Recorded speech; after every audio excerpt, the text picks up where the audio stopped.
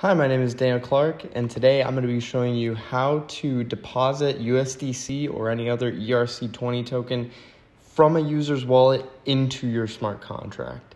So let's get started. What we're going to want to do to start this off is I'm going to be adapting some code from DAP University. So we're just going to paste that in here. I'll have this in a GitHub link in the description below.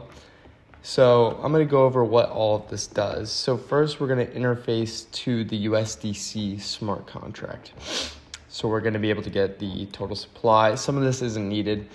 The balance of the user, what they have in their wallet, the allowance that is given to our smart contract, a transfer function that will allow us to transfer USDC out of the smart contract, an approve function, which is actually not going to be used in this, and a transfer from function. So now ignore these events for now. They don't really affect anything in here. This is just a standard interface that I grabbed off the internet. Next, we're going to go down to our contract, which is going to be called transfer test. So we are going to give the USDC interface the USD smart contract address. So that'll also be down here in the constructor. We're going to take that USD lowercase c and make it equal to the USDC interface and then point it to the smart contract's address. So this is on the Mumbai testnet for Polygon. Next, we're going to make our address that we're submitting this with the owner of the contract, and then we're going to get right into the functions. So we're going to start off with deposit tokens. This is going to be our input here. So the user will put how much they want to deposit, and I'm actually going to edit this. So we're going to multiply this number by 10, and then two multiplication symbols is going to be to the power of, and for USDC is 6 decimal places. So the user can put in their number in actual USD, what they're actually thinking. So on the other side, to do this, we're going to need to approve the transaction. Now, this is not done through this smart contract. This is actually going to be done through the USDC smart contract. So let's go and see that now. Let me just get in that. Okay, so I have some USDC, some test USDC from the Aave testnet. And we're going to go over here to Polygon scan and go to the contract, and we're going to go to write contract. So in your application, you're going to actually need to call to this, contract. So we're going to need to first approve. So when you approve, you're going to need to approve with the original smart contract. So once we get this contract uploaded onto the blockchain, so this is obviously just the inverse of this. So we're going to compile this. We're actually going to get an error, which is, oh yes, I need to edit this, which is going to be USDC, and then it's going to be times 10 to the 6th power. And it's not working because that's not a capital letter. There we go. Okay, right. We're taking this from the input that we had right here. So this is the user's input. So now we can compile this contract, and we're still getting the error, which is because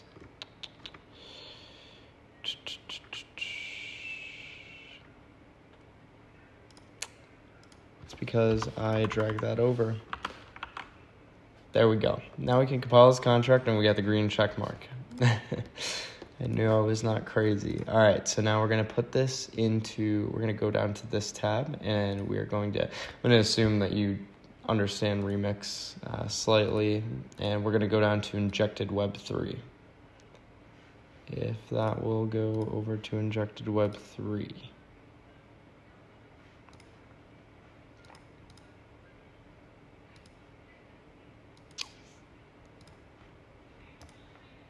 Let me just give this a refresh real quick. We're going to go over to test. Okay, compile that, and Injected Web 3. It's going to work this time, and it's giving us our smart contract, our wallet with the Testmatic. Now we're going to go over to contract and transfer test, and then we're going to deploy this. And we're going to confirm that, and this should take a few seconds and then get deployed onto the blockchain. There we are, perfect. Okay.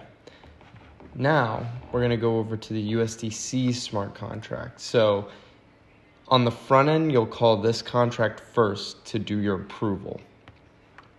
So we'll also grab our contract's address, and we're going to paste that in here.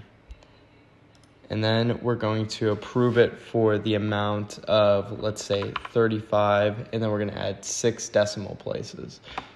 1, 2, 3, 4, 5, 6. Okay, that should be 35 USDC. Now we're going to write this. This is going to give the smart contract permission to access your USDC and confirm that. And then we'll wait for that to go through. Okay, so now that that approval has gone through and I switched my camera over, we'll be able to deposit tokens onto our smart contract now. So we're going to put in 35 here and click on deposit.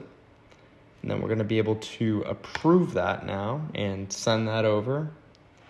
Should only take a couple seconds here, and then these tokens will be deposited onto our smart contract. And we should see 35 disappear here. Right. There it is. Yep. So we just sent that over and it went down to 9,438 USDC. Now, once we want to take those tokens off of the platform, actually first, let's look at our balance. So I'm going to copy our address here, paste it, and then we can get the staking balance of $35 off of this contract. You can actually check the contract with this button.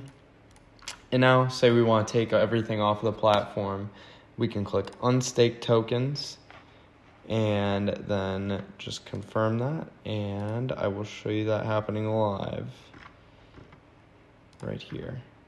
So 9,438 and